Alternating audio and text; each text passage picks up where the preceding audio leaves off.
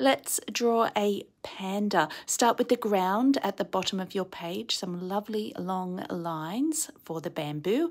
Now a face, a little bit narrower at the top, some ears, again wider at the top, some eyes, a heart-shaped nose, a little mouth, a curved line for the arms and a curved line for the legs, some eyes. There we are, there's our panda. You can have him holding some bamboo if you like.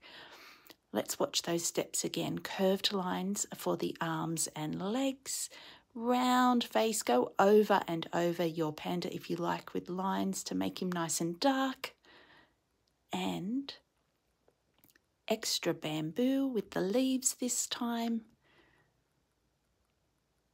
and you can paint it. There we are. Panda.